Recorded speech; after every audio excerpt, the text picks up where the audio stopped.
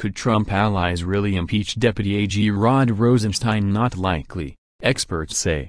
Washington. Some conservative House allies of President Trump have recently threatened to impeach Deputy Attorney General Rod Rosenstein, invoking an extreme punishment that has not been carried out against an executive branch employee in 122 years.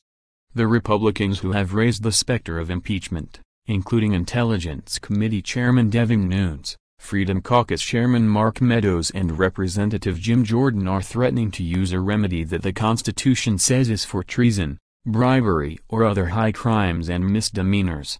Their complaint against Rosenstein is that he has been too slow in producing documents they requested involving the Justice Department's current Russia investigation and its past probe of Hillary Clinton's use of a private email server when she was Secretary of State.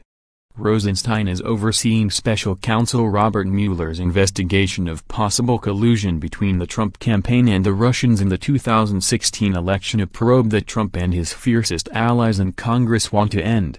When you impeach an executive official, it's frankly branding them as a criminal, said Charles Tiefer, a law professor at the University of Baltimore. It's not meant to use to go after officials who don't share your policy views or your political goals. The last executive branch official other than a president who was impeached by the House was Secretary of War William Belknap, who was charged in 1876 with bribery for accepting payments in exchange for making official appointments, according to the House Office of the Historian. He was acquitted by the Senate a few months later. If members of congressional committees believe that Rosenstein or other executive branch officials are resisting their legitimate requests for information, the proper recourse is to issue a subpoena and then pursue a contempt of Congress case against them if they don't comply, Tiefer said. To hold someone in contempt, a majority of committee members must vote for a contempt citation, which must then be approved by the full House. If approved, the contempt citation is referred to the U.S. Attorney for the District of Columbia, who brings the case to a grand jury for action. A contempt case would end up in the courts where the House Republicans may well lose, the professor said. Impeachment doesn't go to the courts. But that doesn't mean that it would be easy to impeach Rosenstein, political analysts say. I don't think it will go anywhere, said Eric Herzog, chairman of the Political Science Department at the University of Nevada, Reno. I don't think leadership will ever bring it to the House floor. While going after Rosenstein may appeal to hardcore Trump voters, it could backfire with most of the electorate and hurt moderate Republicans in key swing districts in the November congressional elections, he said. Even if the House impeached Rosenstein, the closely divided Senate would never convict him, Herzog said.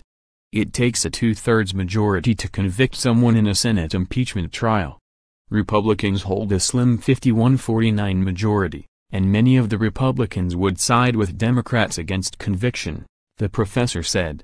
I'm sure, Senate Majority Leader Mitch McConnell is rolling his eyes and looking at House Speaker Paul Ryan and saying, "Get your guys under control," Herzog said. House conservatives are having fun talking about impeachment, said Jack Pitney, a political scientist at Claremont McKenna College in California. But if they actually pulled the trigger, it might blow up in their face, he said.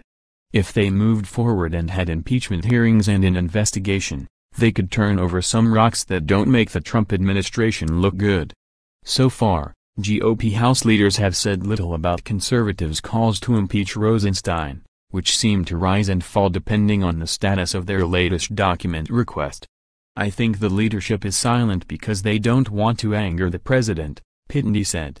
The basic idea by the conservatives is to distract attention from Trump's troubles and reframe the debate.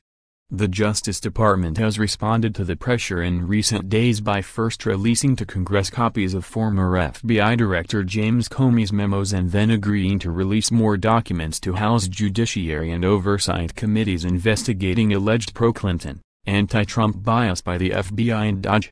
Tiefer said he doubts that pressure from House conservatives affected what the Justice Department is releasing, since those decisions are made by career prosecutors. But the pace of release may well be increased by House Republicans' pressure, he said. He said the Justice Department has probably been reluctant to immediately release documents that could affect their ongoing Russia investigation. Tiefer said conservative threats to impeach Rosenstein could set a dangerous precedent that may be turned against Republicans if Democrats win control of the House in the November election. Then we could hear about the impeachment of EPA Director Scott Pruitt and Education Secretary Betsy DeVos, he said, referring to two Trump cabinet members who are extremely unpopular with Democrats. House Republicans should be careful what they wish for,